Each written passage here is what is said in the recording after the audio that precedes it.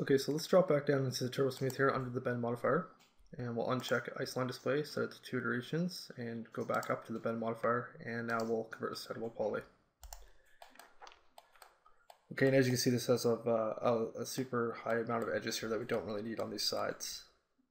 Alright, so we'll do the same process here, just take out what we don't need. So let's go back to edge, we'll just grab one of these side edges here, and let's hit Z. Okay, and we'll just start maybe selecting some of these edges here. Okay, we're going to start in a little bit from the end here. Let's do maybe this guy. And we'll just go all the way across. Okay, and here's where we have that transition where it slopes back. So I'm going to leave these 3 edges here. And we'll just skip those and keep going.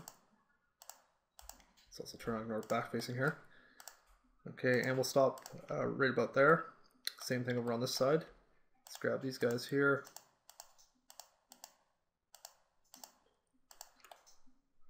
And just to be on the safe side here so we don't have any shading errors, I'm just going to maybe deselect the center edge on each of these sections. Okay, so we'll hold down Alt and we'll just deselect one of these edges. Same thing here, and same thing over here.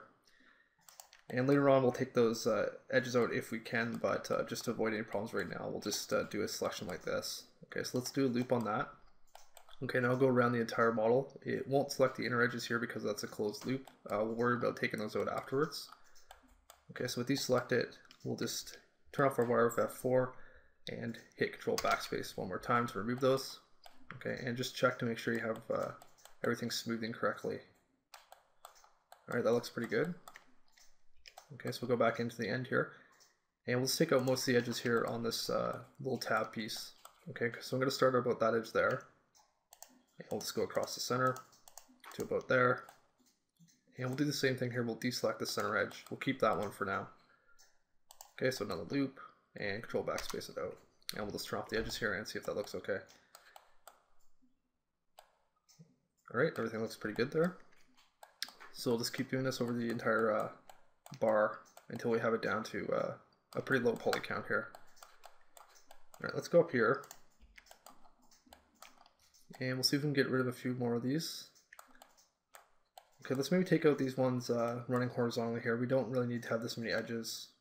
Okay, so let's maybe start at the top here. Okay, I'm going to start on this edge, and we'll just work our way down. Okay, and to avoid any problems over here where this piece comes up, I think I'll leave these 2 bottom edges here just so we have a little bit more support around these corners. Okay, so we'll do a selection like that, and let's do a loop on it. Okay, we'll turn off our edges and Control Backspace it out. Okay, that looks pretty good. Do the exact same thing down at the bottom. This time we'll leave the top 2 edges and we'll work our way down. Okay, to about there. Another loop and Control Backspace.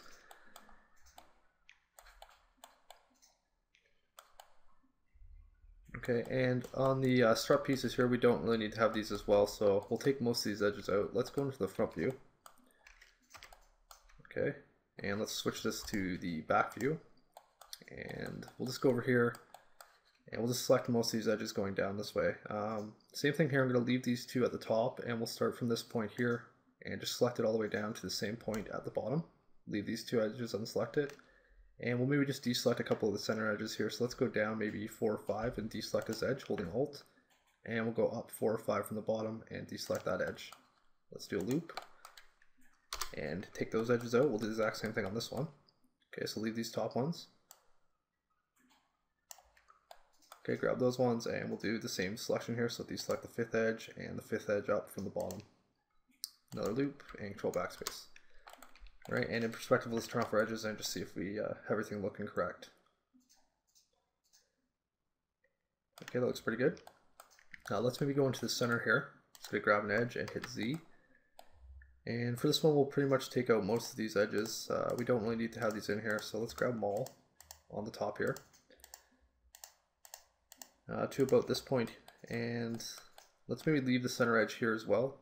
Okay, so I'm gonna deselect that one, loop it around, and Control Backspace them out. And we'll just check it out here and see if it looks okay. Alright, everything seems to be holding up fine. Let's maybe see if we can take out some of these vertical edges as well. So let's grab one on the tab here at the bottom. And let's maybe take out just a few of these edges. I might leave this one here, so let's maybe grab that one, this one, let's skip the center edge and we'll just grab these two. And let's maybe try this one as well as this one.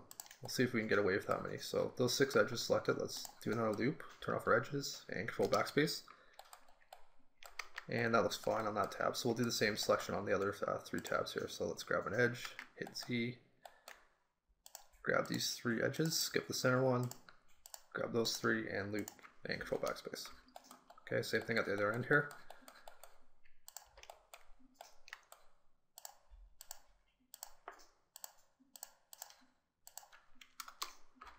And at the last one here at the bottom.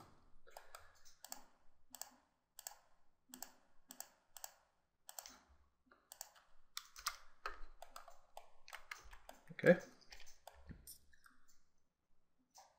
Everything seems to be holding up well, so let's see if we can take out some of these edges here as well. We don't want to take too many of these out, but we'll try to get rid of a few of them. Alright, so let's go back into the back view here.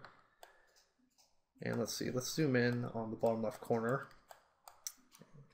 Let's do this in perspective maybe. Alright, let's come in a few from the end here. Let's grab maybe this one. And we'll just work our way over grabbing every second edge again.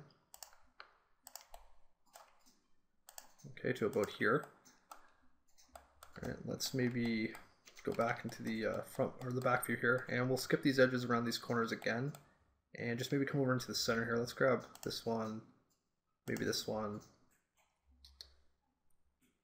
Let's maybe leave the center edge here as well, and we'll grab these 2, and we'll just skip those edges and keep working our way up. Let's get this one here, and let's go to the other end here, selecting every second edge.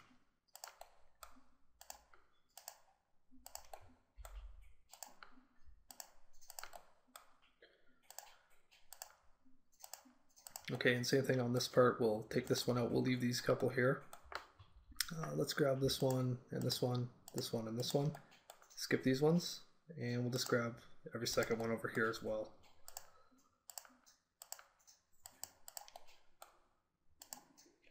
Okay, I'm just going to check this out in perspective to see where we're at. Okay, let's go over and maybe get one more here. Okay, and we'll loop those. Okay, and we'll see if we can take these out before we do the same selection on the top. Okay, so let's hit Control Backspace, and we'll just check it out here. Okay, that looks pretty good. So we'll do the same selection up at the top. Okay, so back into the back view, and we'll just see if we can kind of judge which edges we took out. Okay, so I think we got this one here. Let's go across and select every second edge to about that point. Skip these ones again, and we'll just keep working across the top.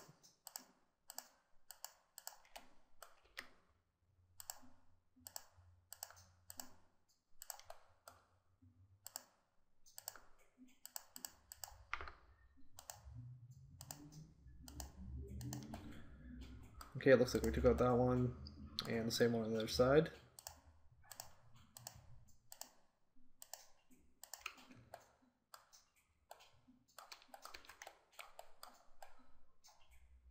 Okay, let's get this one as well.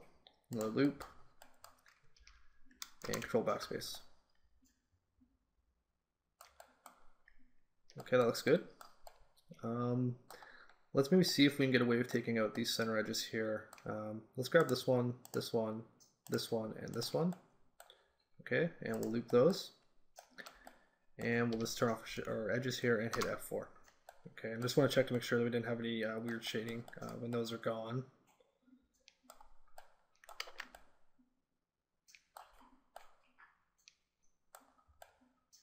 Okay, you can see right here it looks a little soft on that edge. Alright, so let's maybe do Control Z just to put those back in. And you can see that's a little bit more sharp now, so we don't want to take out that center edge on this piece here. Okay, we'll see if we can do these other 3 maybe instead.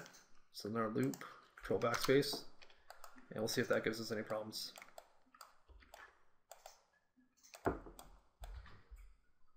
Okay, that looks pretty good.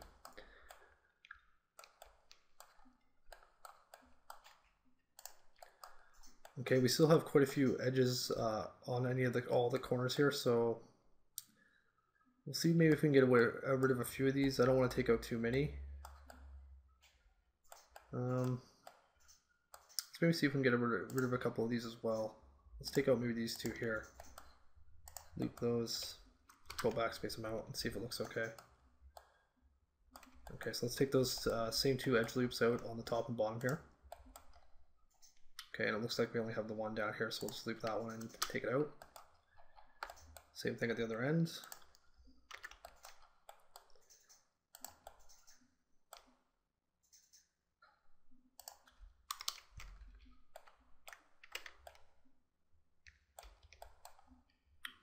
Okay, and this one down at the bottom here.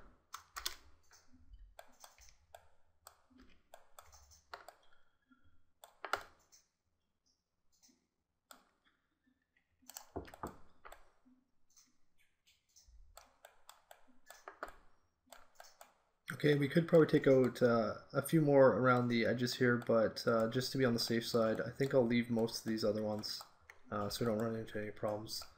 We still cut the poly count down quite significantly, so I think that should be fine for the optimization of the bar. Okay, so let's maybe unhide all, and we're almost there. Let's maybe do one of the clips here. Okay, so I'm going to grab that top right one there. We'll hide everything else.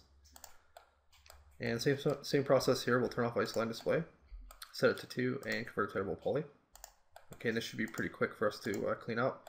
So let's go on to the top here, we'll hit Z with an edge selected, and we can pretty much get away with taking out mostly all of these edges here. Okay, so let's grab those, we'll do a loop on it. Okay, and we'll do the exact same selection on the bottom here.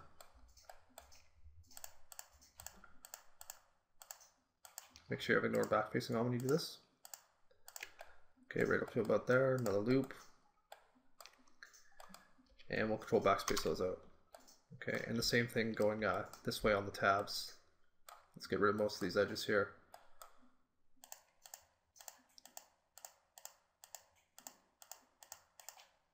Okay, just like that, loop those. Control backspace them out, and same ones on this side.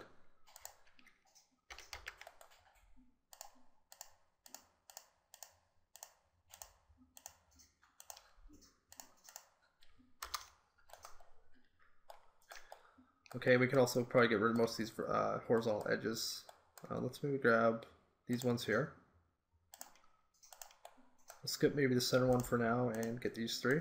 Loop those. Take those out. Okay, that looks pretty good.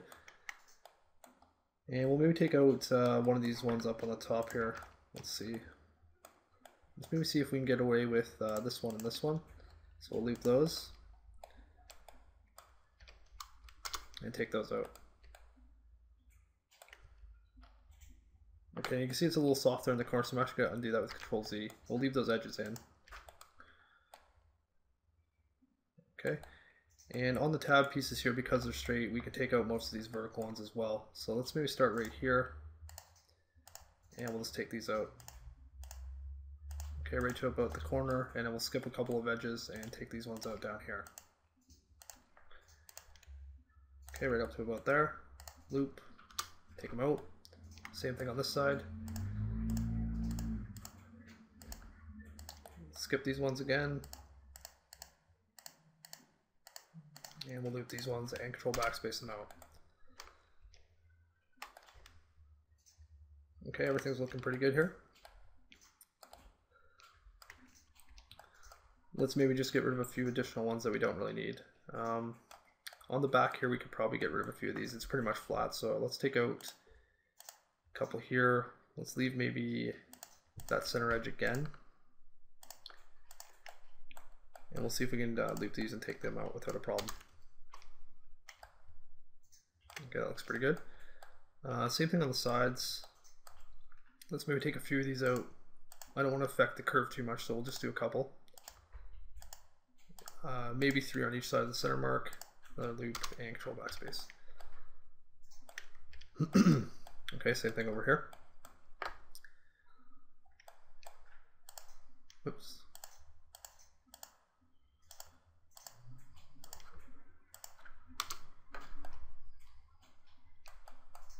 Okay, and a couple in here we could probably get rid of. Let's do these ones here. And the same on this side.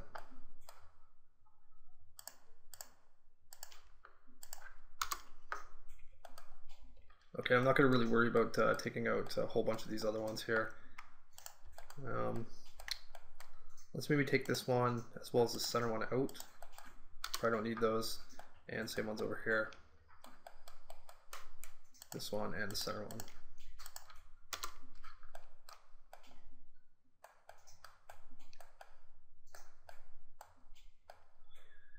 Okay, and I think I'll just leave the rest. There's no point of really pushing our luck on this. Okay, so let's maybe turn off edge here. We'll unhide all. Okay, and now that we have that done, we can actually replace the other 3 with the optimized one here. Okay, so I'm just going to name this. We'll just call it bracket 01, so we can tell them apart. Go back into the front view here. Okay, and the pivot point should still be centered. All right, so we'll just do another mirror on this piece. Okay, so let's open up mirror. We'll set it to X and copy and OK. And then we'll select the one over there that's not optimized, which is object 01, and delete that one out. Okay, and then we'll grab our 2 optimized clips here at the top and just shift drag them down to the second set. Okay, as a copy, and just zoom in a little bit there and just try and line it up with what we had. Okay, just like that.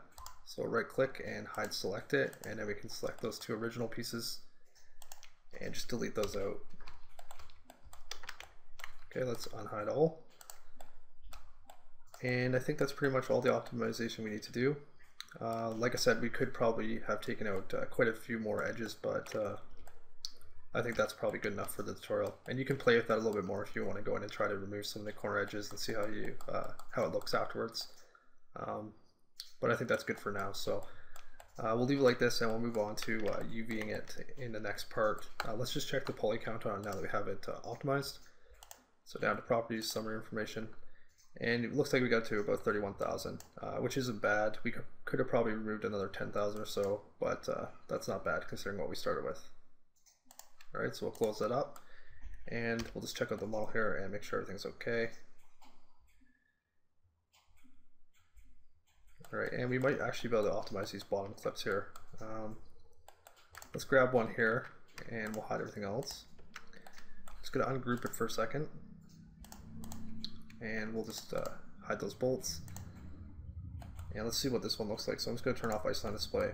Okay, and let's maybe optimize this one quickly as well. This is a lot of faces that we don't need. Okay, so same process here. Let's convert it to editable poly, and let's get rid of similar edge selections that we did on the upper brackets. Okay, so most of the side ones. Whoops. Okay, we'll just grab these side edges here. Okay, we'll do a loop on those. Take them out. Same ones on the other side.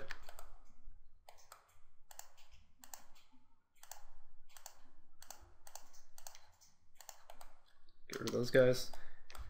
And on each end here we can do the same thing. Okay, so pretty much the exact same process as we did before. And I'll just do this as quick as possible here.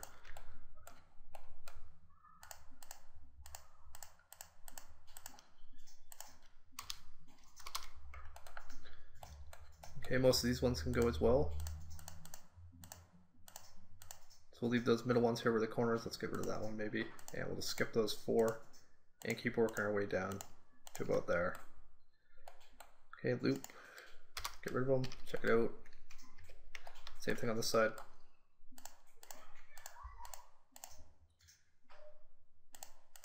Just work our way down to the bottom here. And let's also get rid of that one. Do a loop and control backspace.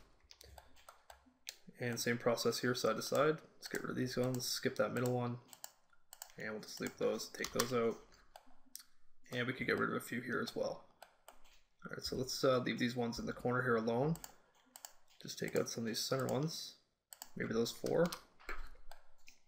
Same thing on this side. And on the side here, we could do the same thing. So we'll grab a couple of these. Maybe those 6, take those out. And same thing over here.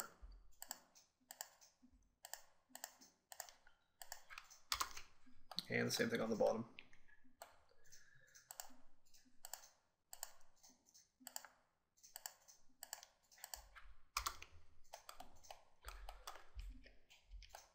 Okay, and let's maybe zoom in on this a little closer. Let's see if we can get rid of these two as well. I don't know if they're doing us much good. So let's loop those 4 edges and take those out.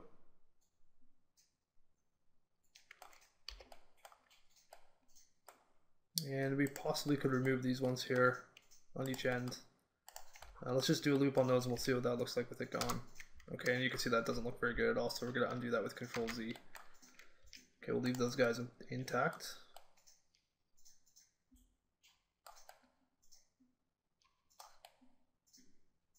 Okay, and I think we'll just leave the rest to avoid any other problems. Okay, so now that we have that optimized, let's unhide all. Just going to grab the other bolt there and the one on the back, and we'll regroup it. Okay, so let's do a group on that. Let's call it maybe bottom bracket.